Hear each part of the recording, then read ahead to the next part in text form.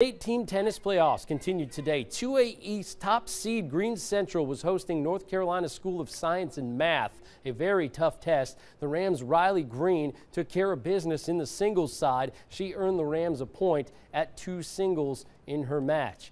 Anna Catherine Medlin did fall in her top singles match, but she won a doubles match today to tie the school record for match wins in a season with 43.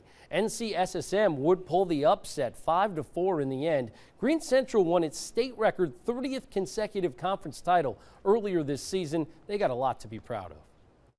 What's especially gratifying is to reach the 30-year milestone in a year that we finished ranked #1 in the state. That's kind of an exclamation point on that for us. Proud of everybody. We got all 4 of our girls through to states next weekend, so they all performed at their very best.